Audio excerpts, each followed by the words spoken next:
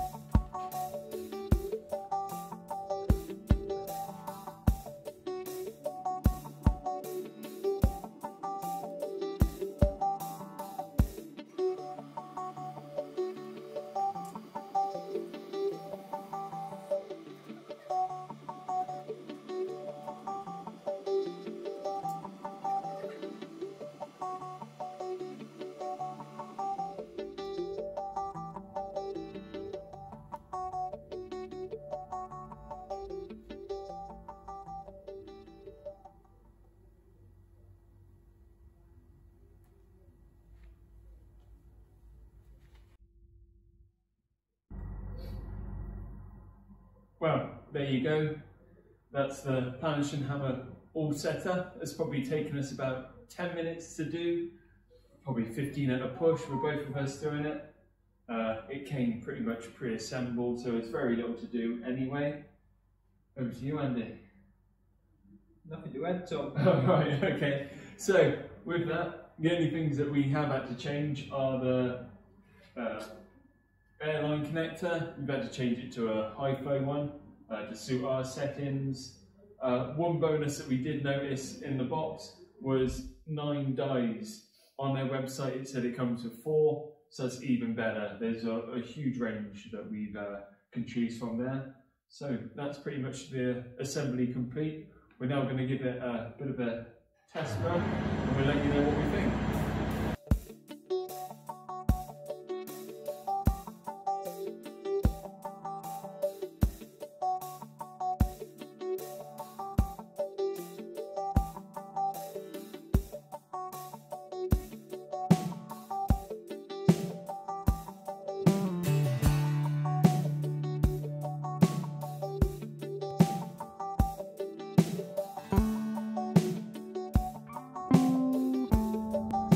Okay, so we're going to do a practical test now and put the machine through its paces.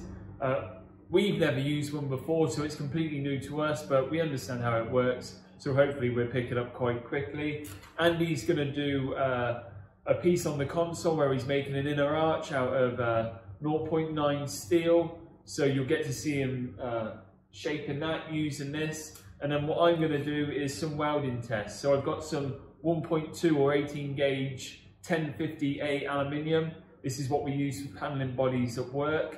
So this is a good practical test for us. I'm going to run a weld down a butt joint and then planish the weld out. And then I'm also going to run a weld down some cold rolled steel. 0.9 is the thickness, or 20 gauge.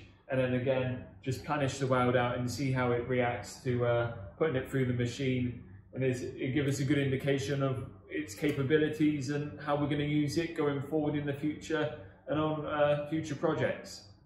Right, let's crack on with it.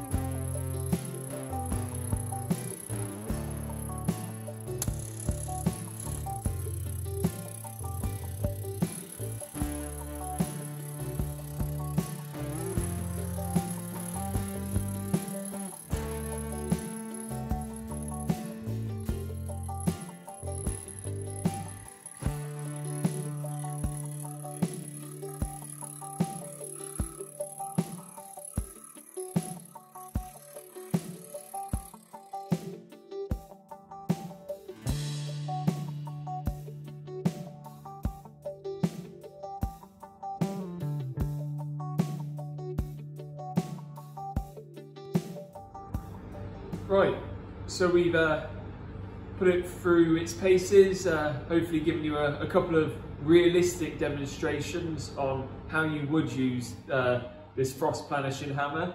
The welding tests that I've done, I was really surprised with the results. I knew it was capable of this, but to achieve it on my first go, I was very happy.